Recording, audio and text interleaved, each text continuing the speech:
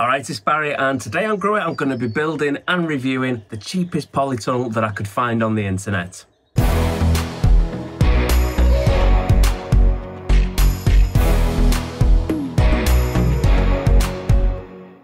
So I've been looking for a new polytunnel for on the allotment, and basically I wanted somewhere to do all my little bits of experiments, my trials, things like that. I've got a big solar panel, batteries and stuff like that. I want to set up a bit of a hydroponic setup in there. I also wanted to use this space that I've got on the allotment. I've got a big space in the middle, which is pretty much just grass, and I'm constantly having to mow it. So I did want to put something there, and I really can't be bothered digging out any new beds at the moment because I've already got some more that I've got to do. So that was probably going to continue just being grass for this year at least. So I thought I want to put a polytunnel there and put that space to use. So I'm going to... I'm not going to be digging any beds out in there. It's just going to be like a weed line of floor.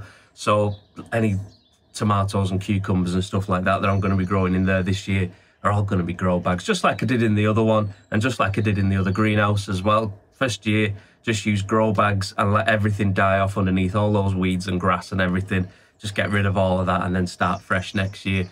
And yeah, I just wanted to use all of that space because it's not going to any use. So I thought I might as well grow loads of tomatoes and cucumbers and stuff, give them to the local food banks and just let people have some locally grown vegetables and stuff, because the stuff that they get from the supermarkets is usually past its best before, and when it gets to the supermarket it's already old anyway. So I thought I might as well take them loads of fresh stuff anyway, use that space for like it's £1 for a pack of seeds, so I could probably grow a load of plants in there. So I thought I'll do that. I'll grow all the hydroponic stuff in there. I'm going to be doing my tomato experiment for this year in there as well. That's coming in the next couple of weeks. But yeah, it was by Outsunny. It was £145. It was the cheapest place I could find it. That was on Wilco. It's not sponsored by either of those. It's not sponsored by Outsunny, certainly, so I'm going to be pretty honest as far as that goes, whether it's any good or not once it's all set up. And while we're setting it up as well, that'll probably be I'll probably be passing commentary on bits as we go along. So yeah, that's it really. That's the intro, so let's go and get building. So this is the space where the polytunnel is going to be going, and as you can see, it pretty much is the perfect shape already. I've measured it all out and it is the right size, so hopefully it's going to fit in here really nicely. You can see over there to the right is where my raised beds, where I've had to dismantle those, and all that's left there is basically the insides of that and all the soil.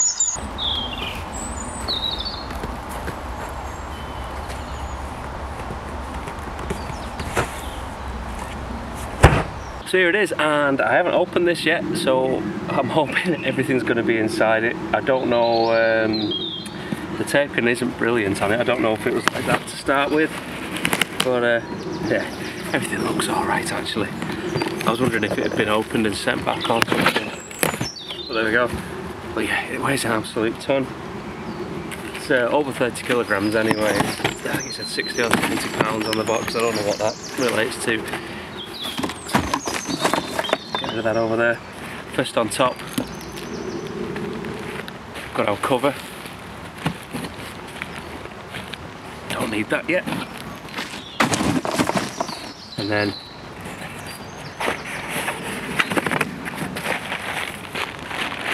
this little white bag, we've got all of the nuts, bolts, all that sort of stuff. Hardware pack, it says on the box. And then we've got all of our actual frame itself, which is going to be the big part of the job. And when I was looking at it, I was thinking, I don't know how strong it's going to be. I don't know what gauge it is. It's fairly thin, but I don't think it's quite as thick as the one that I've got, but I don't think it's going to be a problem. It looks thick enough anyway, so I don't get a lot of really strong wind here on the allotment.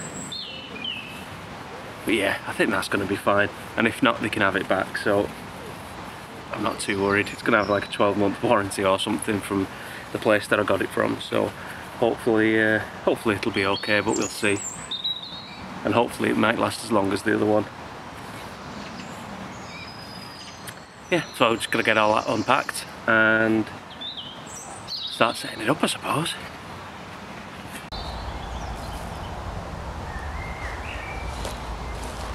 So there we go, that's everything unpacked, and everything has a little numbered sticker on it, which is quite handy, just to keep everything separate and know which piece is which, because a lot of them do look quite similar. So yeah, let's get this put together. Let's have a look what we get in the little hardware bag. Got a small tub here at the ready, just so we can stick everything in there. There's nothing worse than losing screws in the grass. Instructions. Guide ropes. I don't think I'm going to be using those.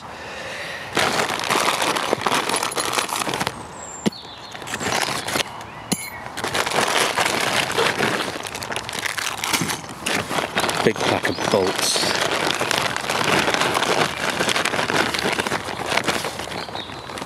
Some more tent pegs.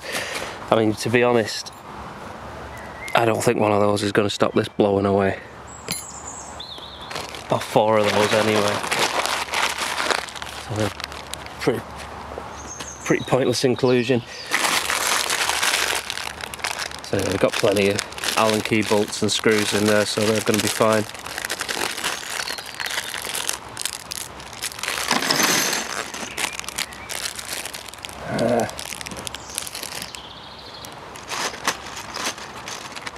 And they've included an Allen key. That's good, because I've absolutely forgot to bring one. Don't need this. I'm guessing these are just like little bungs for the ends of the pipes. Yeah, so let's crack on, let's get building. So I think over here is probably the best angle, and I'm going to start off by looking at the instructions. That'd be a good idea, but I'm going to start off by making the bottom of the frame, obviously, so that I can pretty much work out exactly how much space it's going to take and where it's going to fit and everything. So that's pretty much going to be the first thing that I do before I do any digging or anything like that. So I'm going to put it on time lapse and I'm going to put that together.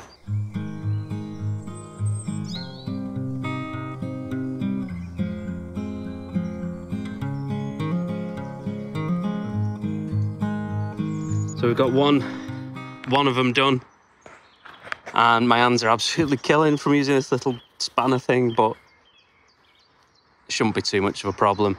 I ended up following the instructions because it basically says to do the hoops and put the top bits on, and then at some point you put the bottom bits on and start building the bottom, and you sort of go along and do it that way. So I'm just going to follow the instructions rather than make a mess of it and have to take it apart again. So yeah, let's crack on, make another one of these. It's taking absolutely ages because there's like thread lock on the bolts, so you can't screw it on with your fingers to a point and then tighten it up. With this, you've got to do it with the whole thing, so not great, but it's my fault for not having a better spanner, I suppose. So yeah, another one of these to come.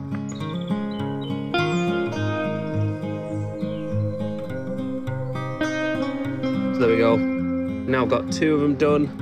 See what's next on the instructions. So we've got this bit done. So now we need to put the 3 sort of top braces on. And then the next one's there. So let's see what number. Everything's just numbered, which I suppose is good in the sense that they only need to print it in one language then. Oh, I see. So this is why the bolts are so long, because... Oh, no.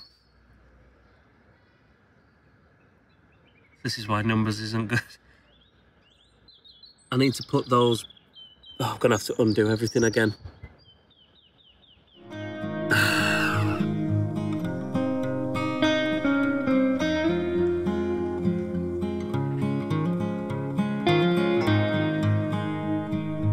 Right, there we go. So we've got 3 top bars on now. Notice that these aren't as thick as these would have liked these to have been just as thick, seeing as they are for strengthening it. So that's a bit rubbish, but we'll see how it goes on. It might be that at some point I've got to add some wood to this frame to reinforce it, depending on how it does with the wind here. It's not too bad wind-wise, but we'll see. So at least it explains why the screws are so long. At least I don't have to screw them in as far now, so that should speed things up a bit. But I can't believe I didn't even think of doing that. Yeah, so we're getting somewhere anyway. So next I've got to undo the screws on that one and attach it to this one, and also add the next ones along, which are the number 5, and then we should be getting somewhere then.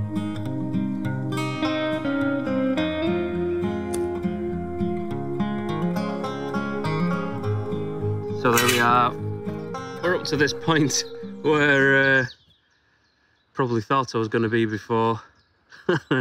We've got those support bars on, ready for each of the things to sort of expand as we put these extra hoops on and go along. So let's have a look at what the next bit is.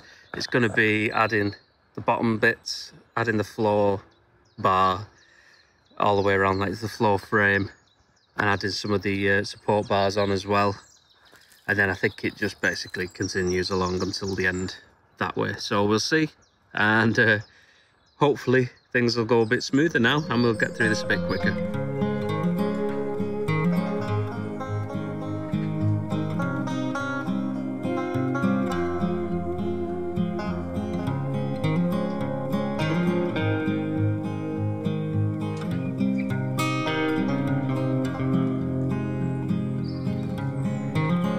Here we are at this point. We're almost halfway. I'm on an hour and a half now since I started, so it's not doing too bad. It says 2 hours on the box, or the instructions, it said somewhere 2 hours for 2 people. So I mean, if I could do it in 3, that'd be smashing. So yeah, so it's looking good up to now. I mean, we've finally got it standing up and I can get a bit of a picture of how wide it's going to be, which is pretty much where I measured it up to. So it's not too bad up to now. We've got this first side bracing on both sides, which made a big difference actually. Once I started putting those pieces together, it started to really firm up a bit. So everything's looking relatively good so far. So I think it's time for a drink, and then I'll crack on.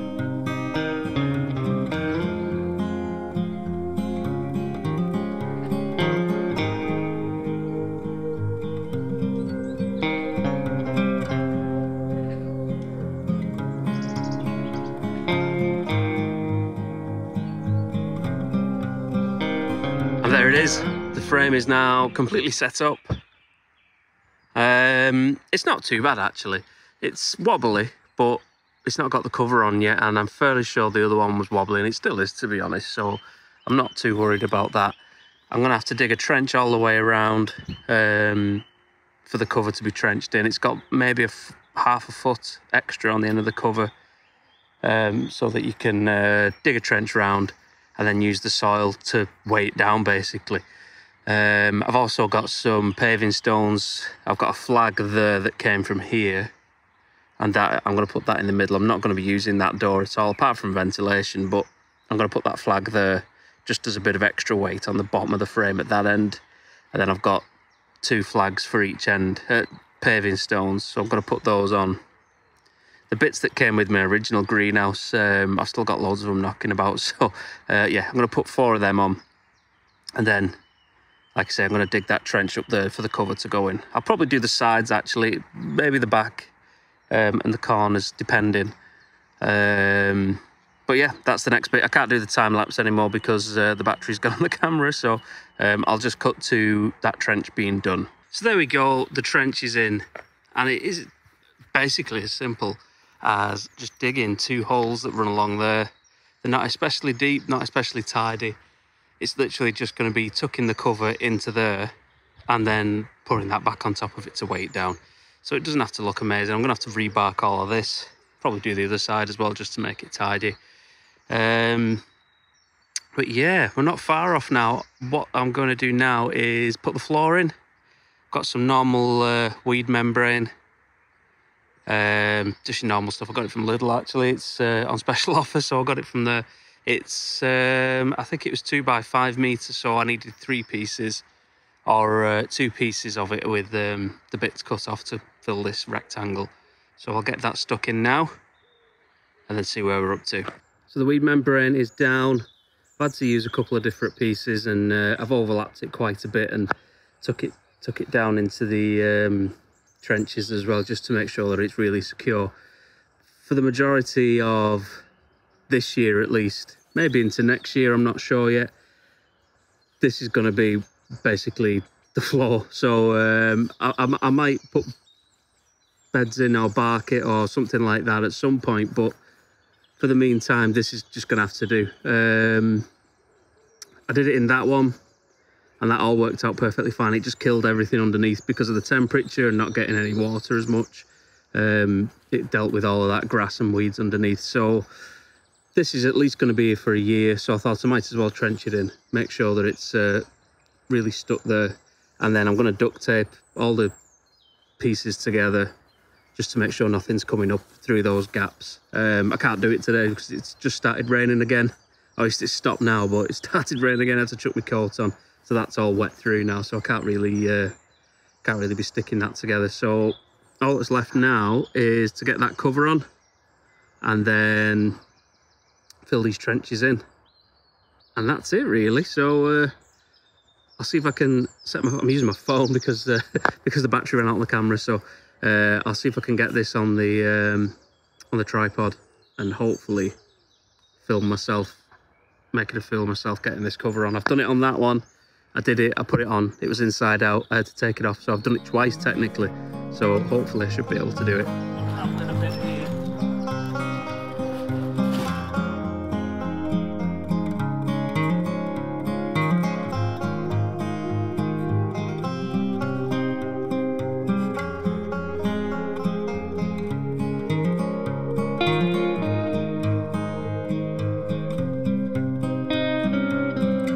So these are the covers, the Velcro bits that we're talking about on the cover. So these are at each end, and they're going to just wrap round there. I can't do it with one hand obviously, but they're just going to wrap round and fix that, which in the process tightens the cover up as well. It's still a bit baggy on top, but that's just because we've not done the bottoms yet. So, woo! These ones are all fixed on.